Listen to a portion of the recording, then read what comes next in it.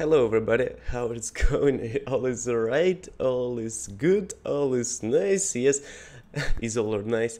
Yes, today we're gonna talk about interesting topic, the agriculture revolution, Crash Course World History. It is fair use of content of Crash Course. Crash Course, it is one of the coolest, biggest and interesting channel about knowledge, about education, and I want to improve my English because I'm a Russian man. I'm right now locating on St. Petersburg. It is north capital of Russia and also culture capital, and I want to improve my English. How do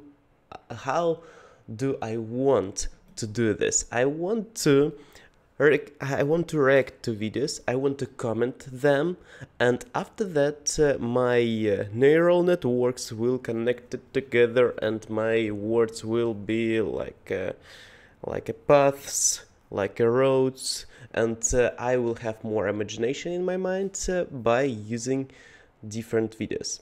Did you understand me? I hope yes. It is fair use of content. It is not like I want to I'm not a burglar. I'm using this content only for educational purposes. Okay, let's do this. Thanks for this channel Crash Course. You can subscribe to them. Okay, let's do.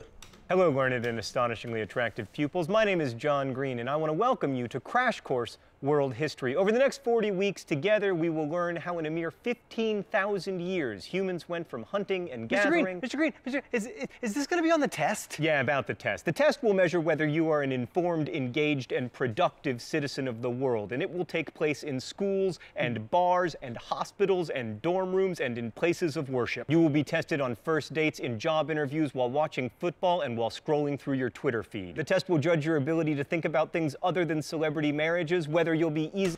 Yes, need to think about other things, not only about celebrities' weddings. And I noticed this acting game of this person, Mr. Green. He started to speak. And he was like, okay, I will speak normally, I will speak nice and slow. And after that, this person, annoying person, hey, Mr. Green, Mr. Green. And after that was voice of aggressive person. Okay, let's do this. Let's continue. Easily persuaded by empty political rhetoric, and whether you'll be able to place your life and your community in a broader context. The test will last your entire life, and it will be comprised of the millions of decisions that, when taken together, make your life yours, and everything will be on it. I know, right? So pay attention. I really like this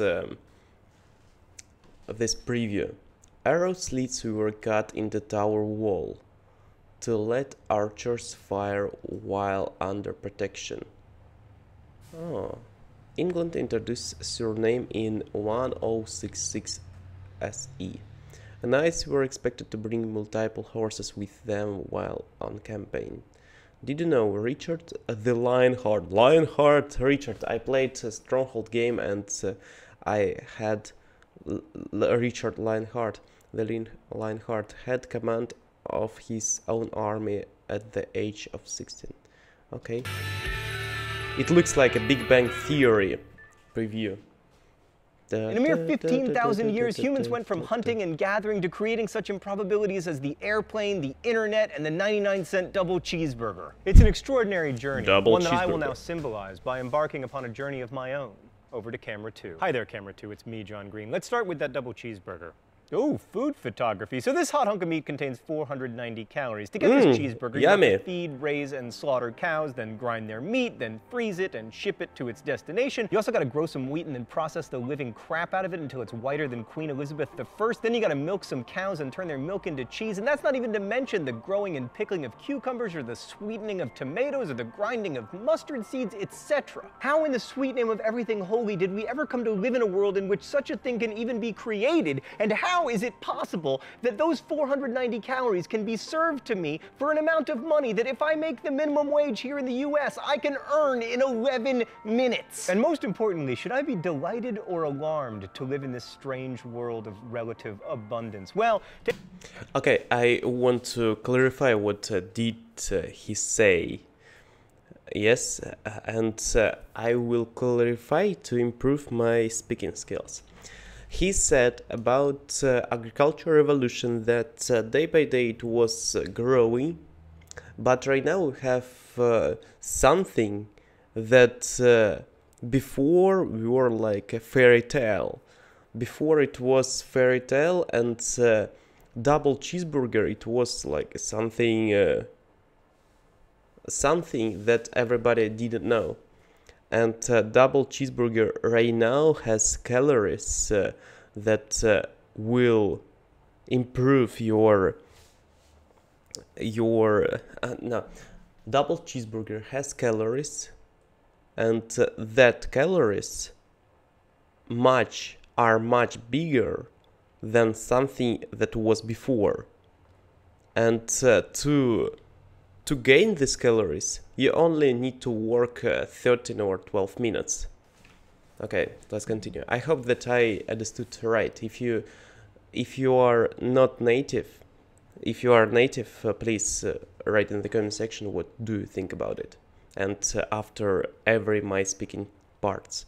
To answer that question, we're not going to be able to look strictly at history because there isn't a written record about a lot of these things, but thanks to archaeology and paleobiology, we can look deep into the past. Let's go to the thought bubble. So 15,000 years ago, humans were foragers and hunters. Foraging meant gathering fruits, nuts, also wild grains and grasses. Hunting allowed for a more protein-rich diet. Forager, it is collector. To kill. By far the best hunting gig in the prehistoric world, incidentally, was fishing, which is one of the reasons that if you look at the history of people populating the planet, we tended to run for the shore and then stay there. Marine life was A, abundant, and B, relatively unlikely to eat you. While we tend to think that the lives of foragers were nasty, brutish, and short, fossil evidence suggests that they actually had it pretty good. Their bones and teeth are healthier than those of agriculturalists, and anthropologists who've studied the remaining forager peoples have noted that they actually spend a lot fewer hours working than the rest of us, and they spend more time on art, music, and storytelling. Also, if you believe the classic of anthropology, Nisa, they also have a lot more time for scoodly pooping. What? I call it scoodly pooping. I'm not going to apologize. Scoodly pooping? It's worth noting that cultivation of crops seems to have arisen independently over the course of millennia in a number of places, from Africa to China to the Americas, using crops that naturally grew nearby: rice in Southeast Asia, maize in Mexico, potatoes in the Andes, wheat in the Fertile Crescent, yams in West Africa. He said about special places when we can find specific and many of plenties of food.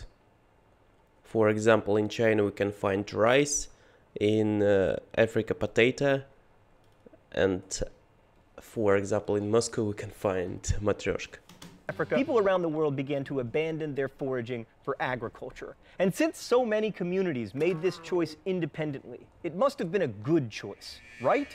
Even though it meant less music and scoodly pooping. Thanks, Thought Bubble. All right, to answer that question, let's take a look at the advantages and disadvantages of agriculture. Advantage: controllable food supply. You might have droughts or floods, but if you're growing the crops and breeding them to be hardier, you have a better chance of not starving. Disadvantage: in order to keep feeding people as the population grows, you have to radically change the environment of the planet. Advantage: especially if you grow grain, you can create a food surplus, which makes cities possible and also the specialization of labor. Like in the days before agriculture, everybody's job was foraging, and it took about 1,000 calories of work to create 1,000 calories of food. And it was impossible to create large population centers. But if you have a surplus, agriculture can support people not directly involved in the production of food. Like, for instance, tradespeople who can devote their lives to better farming equipment, which in turn makes it easier to produce more food more efficiently, which in time makes it possible for a corporation to turn a profit on this 99-cent double cheeseburger.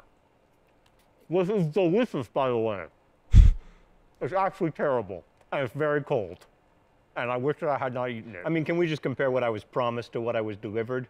Yeah, thank you. Yeah, this is not that. Some would say that large and complex agricultural communities have that can Salima on my support mouth. cities and eventually inexpensive meat sandwiches are not necessarily beneficial to the planet or even to its human inhabitants. Although that's a bit of a tough argument to make coming to you as I am in a series of ones and zeros. Advantage, agriculture can be practiced all over the world, although in some cases it takes extensive manipulation of the environment, like, irrigation, controlled flooding, terracing, that kind of thing. Disadvantage, farming is hard. So hard, in fact, that one is tempted to claim ownership over other humans and then have them till the land on your behalf, which is the kind of non-ideal social order that tends to be associated with agricultural communities. So why?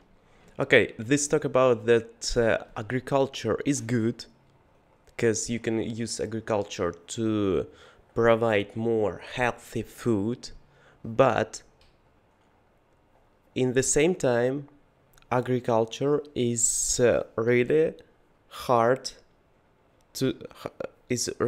work to collect more values from nature. Why did agriculture happen? Wait, I haven't talked about herders. Herders, man, always getting the short end of the stick. Herding is a really good and interesting alternative to foraging and agriculture. You domesticate some animals and then you take them on the road. The advantages of herding are obvious. First, you get to be a cowboy. Also, animals provide meat and milk, but they also help out with shelter because they can provide wool and leather. The downside is that you have to move around a lot because your herd always needs new grass, which makes it hard to build cities unless you are the Mongols.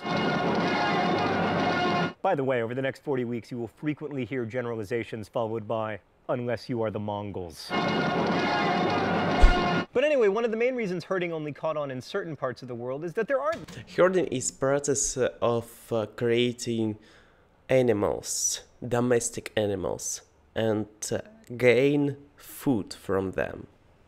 That many animals that lend themselves to domestication. Like you have sheep, goats, cattle, pigs, horses, camels, donkeys, reindeer, water buffalo, yaks, all of which have something in common. They aren't native to the Americas. The only halfway useful herding animal native to the Americas is the llama. No, not that llama. 2 L's. Yes, that llama. Most animals just don't work for domestication. Like hippos are large, which means they provide lots of meat, but unfortunately they like to eat people. Zebras are too ornery. Grizzlies have wild hearts that can't be broken. Elephants are awesome, but they take way too long to breed. Which reminds me, it's time for the open letter. Elegant. But first, let's see what the secret compartment has for me today. Oh, it's another double cheeseburger. Thanks, secret compartment. Just kidding. I don't thank you for this. An open letter to elephants. Hey, elephants, you're so cute and smart and awesome. Why you gotta be pregnant for 22 months? That's crazy. And then you only have 1 kid. If you were more like cows, you might have taken us over by now. Little did you know, but the greatest evolutionary advantage? Being useful to humans. Like here is a graph of cow population, and here is a graph of elephant population. Elephants, if you just inserted yourself into human life the way cows did, you could have used your power and intelligence to form secret elephant societies conspiring against the humans. And then you could have risen up and destroyed us and made an awesome elephant world with elephant cars and elephant planes. It would have been so great, but no, you gotta be pregnant for 22 months and then have just 1 kid. It's so annoying. Best wishes, John Green. Right, but back to the agricultural revolution and why it occurred. Historians don't know for sure, of course. I didn't know that pregnancy of an elephant takes 22 months. Interesting fact to me. Because there are no written records, but they love to make guesses. Maybe population pressure necessitated agriculture even though it was more work, or abundance gave people leisure to experiment with domestication, or planting originated as a fertility right, or, as some historians have argued, people needed to domesticate grains in order to produce more alcohol. Charles Darwin, like most 19th century scientists, believed agriculture was an accident, saying, "A wild and unusually good variety of native plant might attract the attention of some wise old savage." Off topic, but you will note in the coming weeks that the definition of savage tends to be not me. Maybe the best theory is that there wasn't really an agricultural revolution at all, but that agriculture came out of an evolutionary desire to eat more. Like early hunter-gatherers knew that seeds germinate when planted, and when you find something that makes food, you want to do more of it. Unless it's just food, then you want to do less of it. I kind of want to spit it out. Oop. Oh, that's much better. So early farmers would find the most accessible forms of wheat and plant them and experiment with them, not because they were trying to start an agricultural revolution, because they were like, you know what would be awesome? More food. Like on this topic, we have evidence that more than 13,000 years ago, humans in southern Greece were domesticating snails. In the F.A.Q cave, there's a huge pile of snail shells. Most of them are larger than current snails, suggesting that the people who ate them were selectively breeding them to be bigger and more nutritious. Snails make excellent domesticated food sources, by the way, because A, surprisingly caloric, B, they're easy to carry since they come with their own suitcases, and C, to imprison them, you just have to scratch a ditch around their living quarters. That's not really a revolution, that's just people trying to increase available calories. But one non-revolution leads to another, and pretty soon you have this, as far as the eye can see. Many historians also argue that without agriculture, we wouldn't have all the bad things that come with complex civilizations, like patriarchy, inequality, war, and unfortunately famine. And as far as the planet is concerned, agriculture has been a big loser. Without it, humans never would have changed the environment so much, building dams and clearing forests, and more recently, drilling for oil that we can turn into fertilizer. Many people made the choice for agriculture independently, but does that mean it was the right choice? Maybe so and maybe not, but regardless, we can't unmake that choice. And that's one of the reasons I think it's so important to study history. History reminds us that revolutions are not events so much as they're processes, that for tens of thousands of years, people have been making decisions that irrevocably shaped the world that we live in today. Just as today we're making subtle, irrevocable decisions that people of the future will remember as revolutions. Next week, we're going to journey to the Indus River Valley. Whoa, it's very fragile, our globe. Like the real globe. We're going to travel to the Indus River Valley. I'll see you then. Crash Course is produced and directed by Stan Muller. Our script supervisor is Danica Johnson. The show is written by my high school history teacher, Raul Meyer, and myself, and our graphics team is Thought Bubble. If you want to guess at the phrase of the week, you can do so in comments. You can also suggest future phrases of the week. And if you have a question about today's video, please leave it in comments where our team of semi-professional quasi-historians will aim to answer it. Thanks for watching, and as we say in my hometown, don't forget to be awesome. Don't forget to be awesome. Okay, what have I learned from this video? Right now we'll be talking about this video. We learned information about agriculture, that it was like a collecting plants, it was like a domestication of animals, it was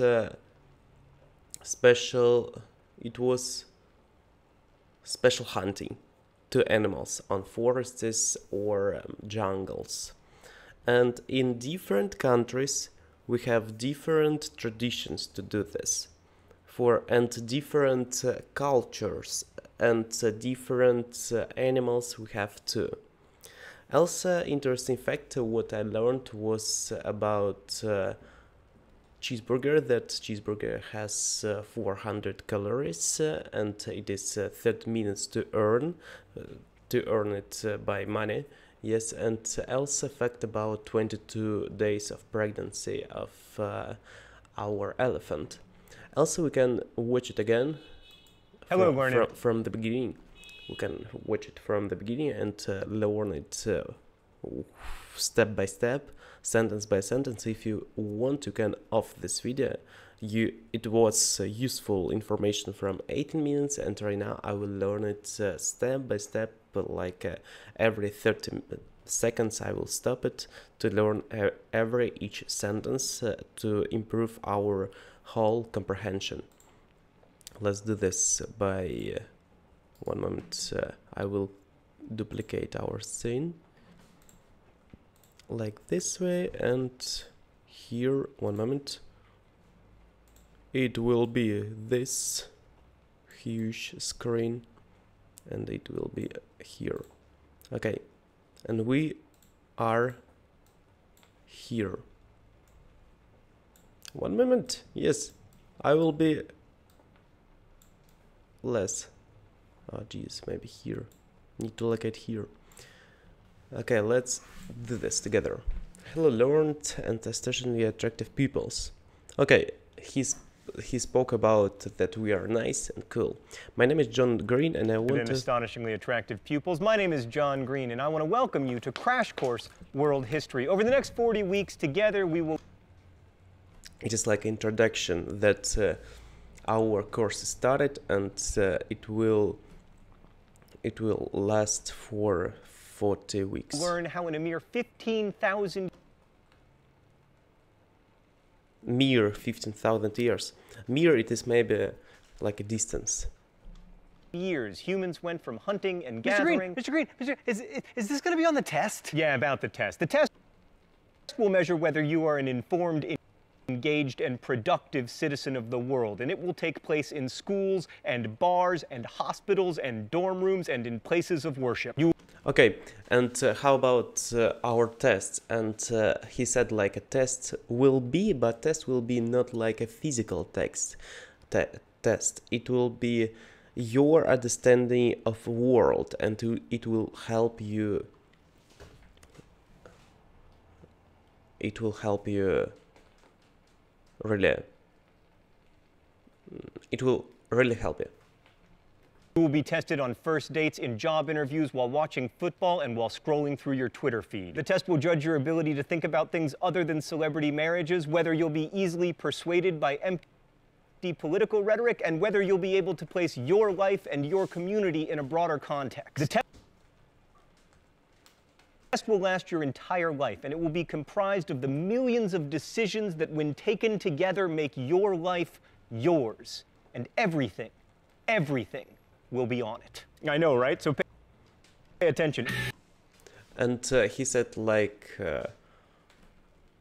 whole your life, to the rest of your life, this knowledge will be helpful to you. Oh, my rice is cooked. One moment, agriculture thing. Jesus Christ. Good. Let's learn.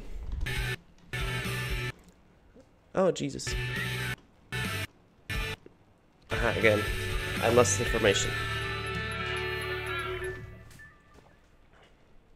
In a mere 15,000 years, humans went from hunting and gathering to creating such improbabilities as the airplane, the internet, and the 99-cent double cheeseburger. Okay, he said like a mirror. It is our line of time, and all changed. Everything changes. It's an extraordinary journey, one that I will now symbolize by embarking upon a journey of my own. Okay. It's an extraordinary journey, one that I will now symbolize by embarking upon a journey of my own. Over to camera 2. Hi there, camera 2. And he said like he can see this from his own life. It's me, John Green. Let's start with that double cheeseburger.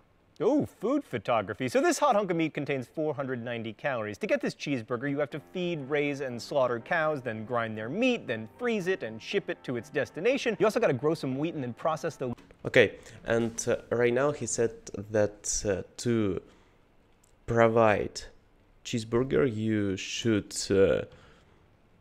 should feed cows, raise them, slaughter, then grind their meat, then freeze it, and then grind meat from them, freeze after that to protect it from biological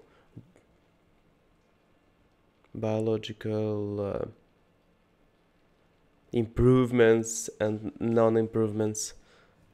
I don't know, changes, from biological changes. And ship it means that it will be dislocation from one point to another, from A to B. And ship it to its destination. You also got to grow some wheat and then process the living crap out of it until it's whiter than Queen Elizabeth I. Then you got to milk some cows and turn their milk into cheese, and that's not even... Okay, this process about that you can use your milk to create cheese. To mention the growing and pickling of cucumbers, or the sweetening of tomatoes, or the grinding of mustard seeds. It's mustard. Interesting. Mustard, it is special. Oh, mustard, maybe it's spicy. Etc. How in the sweet name of everything holy did we ever come to live in a world in which such a thing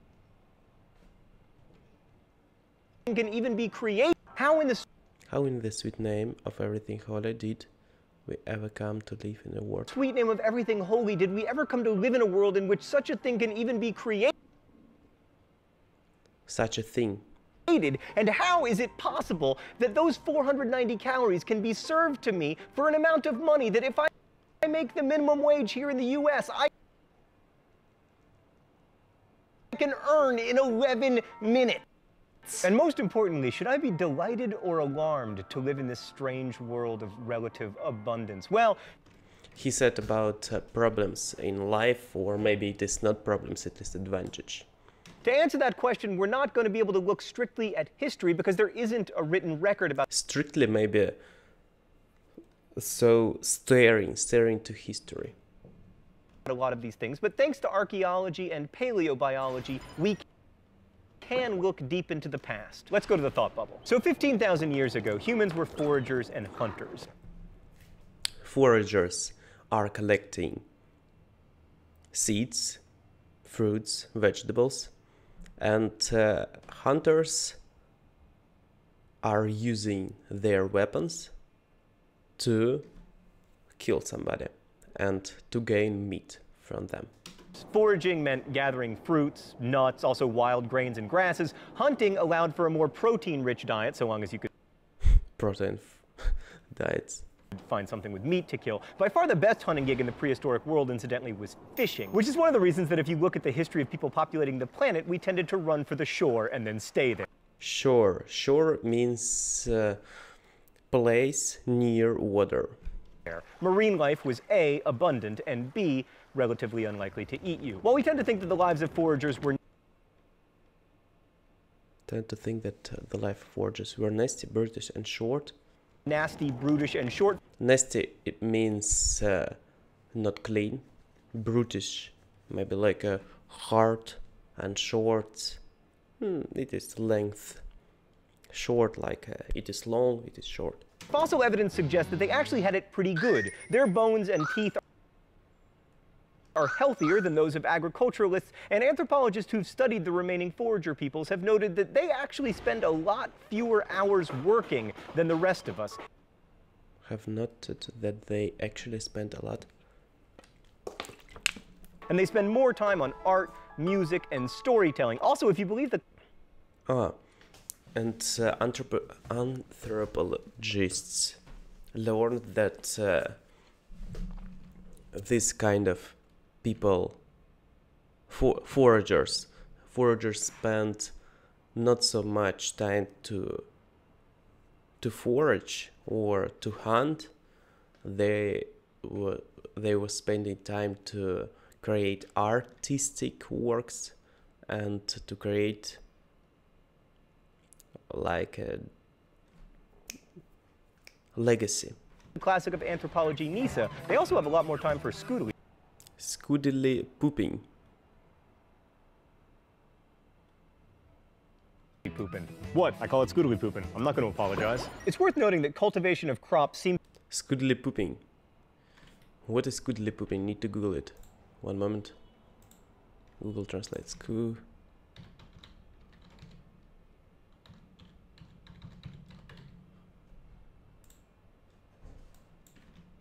Okay.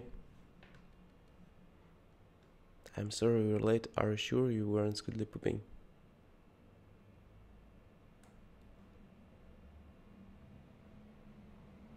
To have sex. Okay. Scoodily pooping. Seems to have arisen independently over the course of millennia in a number of places, from Africa to China to the Americas, using crops that naturally grew nearby, rice. Crops. It is grains. In Southeast Asia, maize in Mexico, potatoes in the Andes, wheat in the Fertile Crescent, yams in West Africa. Yams. Africa. People around the world began to abandon their foraging for agriculture. And since so many abandoned their foraging for agriculture. Many communities made this... Foraging means... foraging, it is collecting something from wild nature, and agriculture, it is collecting something from... It is collecting crops, grains, from doing it by your own. Choice independently. It must have been a good choice, right? Even though it meant less music and scoodily pooping. Thanks, Thought Bubble. All right, to answer that question, let's take a look at the advantages and disadvantages of agriculture. Advantage, controllable food supply. You might have droughts or Controllable food supply. Supply, it is creating. Demand, it is like what people want. Floods, but if you're growing the crops, agriculture. Advantage, controllable food supply. You might have droughts or floods. Floods, but if you're growing the crops and breeding, I think that advantage, droughts and or floods, it is maybe special garden. Controllable food supply. You might have droughts or floods, but if you're growing the crops and breeding them to be hardier, you have a hardier. Better chance of not starving. Disadvantage, in order to keep feeding.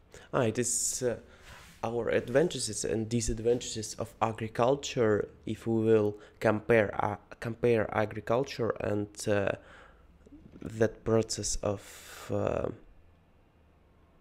forget.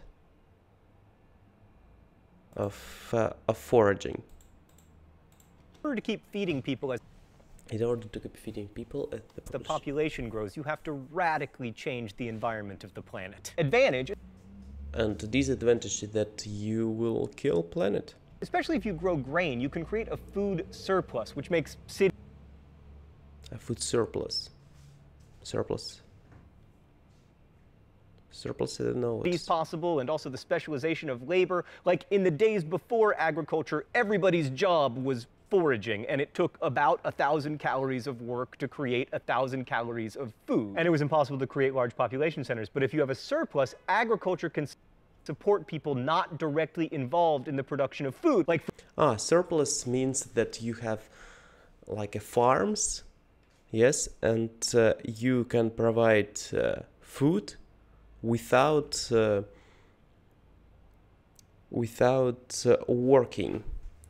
working of some person. You can have a family of 1 person, no, of 10 person, and on this family 2 person of 10 can work, and 8, for example, will be art creators. Then you will have surplus, and this surplus will feed that 10 person of family persons, while workers was only 2 persons. Yes? For instance, tradespeople who can devote their lives to better farming equipment, which in turn makes it easier to produce more food, more efficiently. Okay, and right now they have also equipment, special equipment. Efficiently, which in time makes it possible for a corporation to turn a profit on this 99-cent double cheeseburger. This is delicious, by the way. It's actually terrible. To turn a profit on this 99-cent double cheeseburger. 99-cent double cheeseburger, 99 cents. Okay. This is delicious, by the way. It's actually terrible, and it's very cold. And I wish that I had not eaten it. I mean, can we just compare what I was promised to what I was delivered? Cold.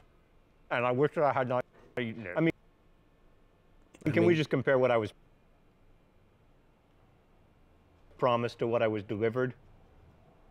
I mean, can we just compare what I was promised? Yeah, thank you. Yeah, this is not that. Some would say that. He said that on picture maybe it was more interesting looking. Large and complex agricultural communities that can support cities and eventually inexpensive meat sandwiches are not necessarily beneficial to the planet or even to its human inhabitants. Although that's a bit of a tough argument. Beneficial to the planet or even to its human inhabitants. Although that's a bit. He said that fast food is not good food for your health, for inhabitants and also for planet. Bit of a tough argument.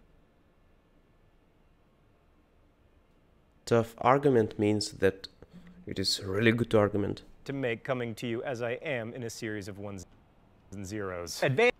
series of ones and zeros. It is like a joke about computer era.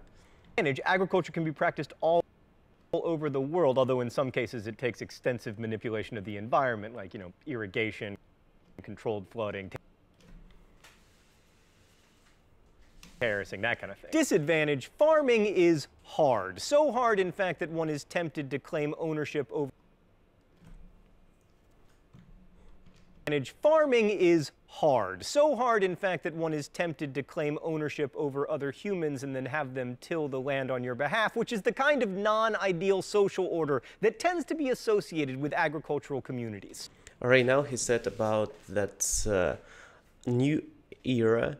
It is era of agriculture farms, and farms can provide really big value to society with big amount of food, but to provide it, somebody should work on that, and nobody wants to work so hard on farms. And to solve these problems, our managers of farms should pick some maybe black people to work on them, black workers. It is non-ideal social relationships. So why did agriculture happen? Wait, I haven't talked about herders. Herders, man, always getting the short end of the... Herders. Maybe it is... I don't know who is. The stick. Herding is a really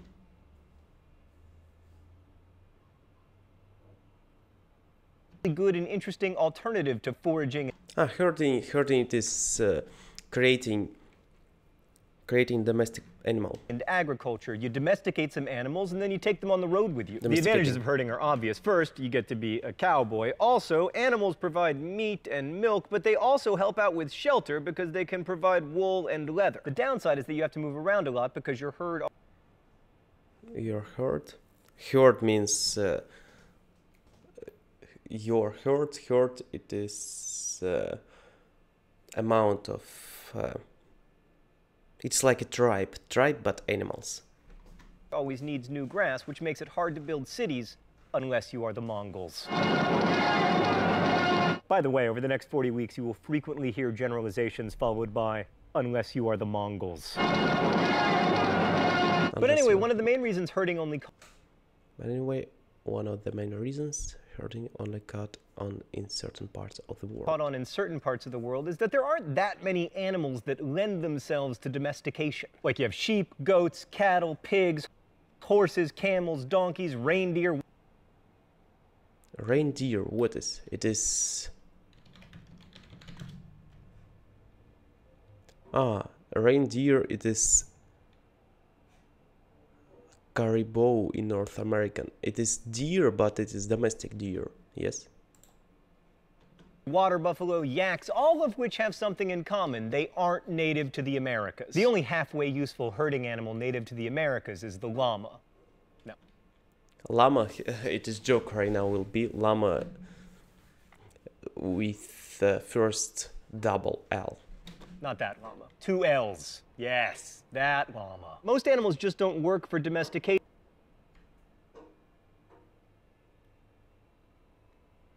Just don't work for domestication.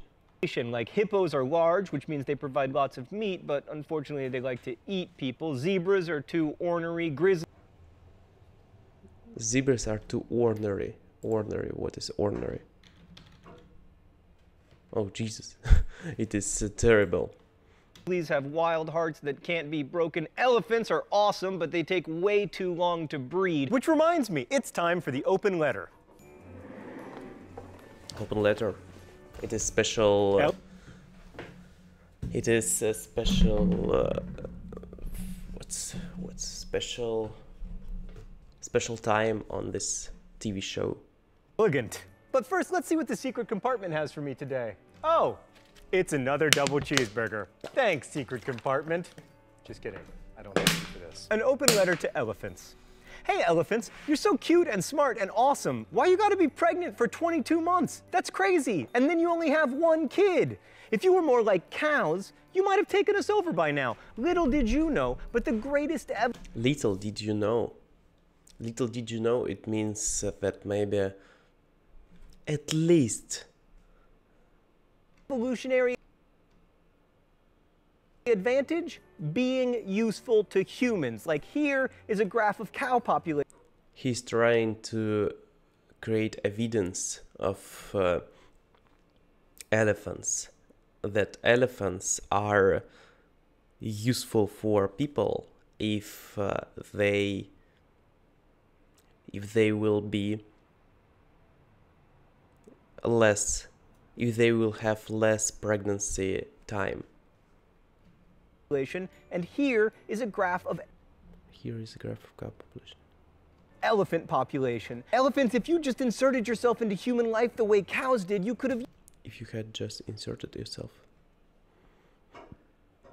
used your power and intelligence to form secret elephant societies conspiring against the humans.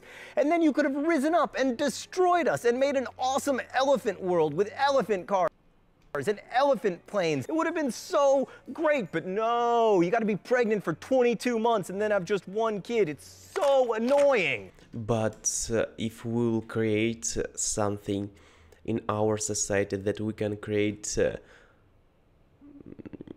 not by nature elephants, if we will create not by nature elephant, it will be so valuable to mankind. But it is mad thought. Best wishes, John Green. Right, but back to the agricultural revolution and why it occurred. Historians Back to the agricultural revolution. Don't know for sure, of course, because there are no written records, but they love to make guesses. Maybe population pressure necessitated agriculture even though it was more work. Agriculture, even though it was more work, or abundance gave people leisure to experiment with domestication, or planting originated as a fertility right, or, as some historians have argued, people needed to domesticate grains in order to produce more alcohol. Charles Darwin, like most 19th century scientists, believed agriculture was an accident, saying, "A wild and unusually good variety of native plant might attract the attention of some wise old savage." Off topic, but you will note in the coming weeks that the definition of savage tends to be not me. Maybe the best theory is that there wasn't really an agricultural revolution at all, but that agriculture came out of an evolutionary desire to eat more. Like, early hunter-gatherers knew that seeds germinate when planted, and when you find something that makes food, you want to do more of it. Unless it's just food, then you want to do less of it. You want to do less of it. I kind of want to spit it out. Oop. Oh, that's much better. So early farmers would find the most accessible forms of wheat and plant them and experiment with them, not because they were trying to start an agricultural revolution, because they were like, you know what would be awesome? More food. Like on this topic, we have evidence that more than 13,000 years ago, humans in southern Greece were domesticating snails. Interesting fact, I didn't understand it in first view, that people from Greece were domesticated snails, and after that we will have fact about snail houses. Franklin Snail Cave, there's shells. a huge pile of snail Franklin Cave was consciously inhabited by humans for over 20,000 years. shells. Most of them are larger than current snails, suggesting that the people who ate them were selectively breeding them to be bigger and more nutritious. Snails make excellent domesticated food sources, by the way, because A, surprisingly caloric, B, they're easy to Surprisingly caloric, they are easy to carry since they come with their own suitcases, and C, to imprison them, you just have to scratch a ditch around their living quarters. It is prison. Imprison.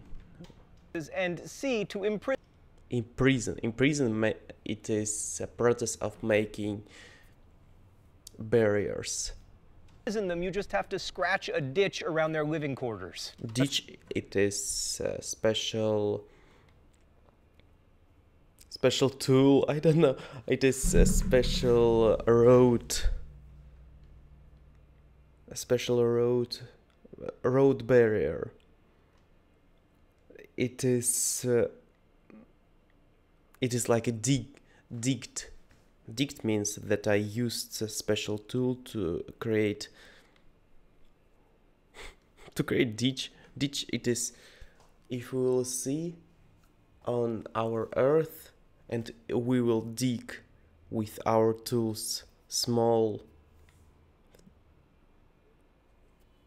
I need to Google it. What's the name of it? One moment. Pit. Small pit or hole. Hole, yes. Small pit or hole, and you will have ditch. Ditch, it is lengthen hole.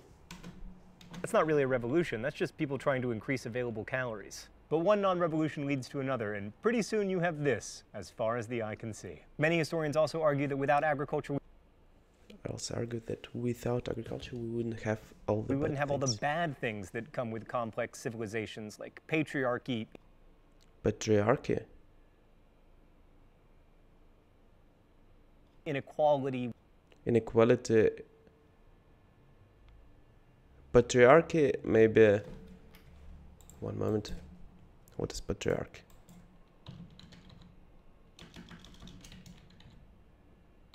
Patriarchy. Means that only for men. Inequality, it is like a black person, not good. Yes, inequality, it is when we have unequal. War and, unfortunately, famine. And as far as the planet is concerned, agriculture has been a big loser. Without it, humans never would have changed civilizations like patriarchy, wouldn't have all the bad agriculture wouldn't have bad things that come with complex civilizations like patriarchy, inequality, war, and, unfortunately, famine. And as far as the planet is concerned, agriculture has been a big loser. Without it, humans never would have changed the environment so much, building dams and clearing forests, and more recently, drilling for oil that can turn into fertilizer. Many people made the choice for agriculture independently, but does that mean it was the right choice? Maybe so, and maybe not. But regardless, we can't unmake that choice. And that's one of the reasons I think it's so important to study history. History reminds us that revolutions are not events so much as they're processes, that for tens of thousands of years, people have been making decisions that irrevocably shaped the world that we live in today. Just as today we're making subtle, irrevocable decisions that people of the future will remember as revolutions. Next. Oh, Jesus. He said really correct words that maybe our daily decisions are making, yes, it is not maybe, our daily decisions make world better or worse. Next week, we're going to journey to the Indus River Valley. Whoa, it's very fragile, our globe, like the real globe. We're going to travel to the Indus River Valley. We're going to travel like Indus River Valley. I'll see you then. Oh, it is speech about future episode of this Crash Course. Crash Course is produced and directed by Stan Muller. Our script supervisor is Danica Johnson. The show is written by my high school history teacher, Raoul Meyer, and myself, and our graphics. On second view of this Crash Course, I learned much more than in first viewing. From second view, I learned more about that agriculture revolution can change our life, and our daily decisions are making our life better or worse. And patriarchy, inequality, wars, and famine are products of agriculture, and history helps us to understand these problems much more better. It is what I learned also about shells, snail shells from Greece caves. Also herding, yes, I learned, and that's all, nothing else. Thanks. No, it was some small topics, but I learned more vocabulary from this topic, and I can speak about this topic right now or after some days, because I have new knowledge, and we will continue our journey of learning English. It was really interesting to learn the agriculture revolution by Crash Course. Thanks so much for them. Thanks so much for their channel. It is my first video reaction to their videos, but I hope that after maybe 10 videos I will create more vocabulary in my mind, because every topic contains specific vocabulary. For example, history contains historical vocabulary, economy contains economic vocabulary, and the more we speak about specific topic, the more vocabulary we will have. First video gave me maybe 45% of that vocabulary, of history vocabulary, and after next view I will have 55%, after next 60, next 62, 64, 66, and after maybe 10 videos I will have 70% of vocabulary of history. I know about it. It is my thought about it. Thanks so much for watching. See you next time. If it was helpful for you to understand something, thanks. If you are native and you are watching me, thanks a lot too, because you can see how my mind works. And if you are not native, if you are learning English too, it helps you too, because you have a friend to learn it together. Thanks a lot. I hope you enjoyed and I gave you value. Thanks. See you next time. Bye bye. And don't forget that all depends only on you, and the harder you practice, the more value you will have in total. Bye bye.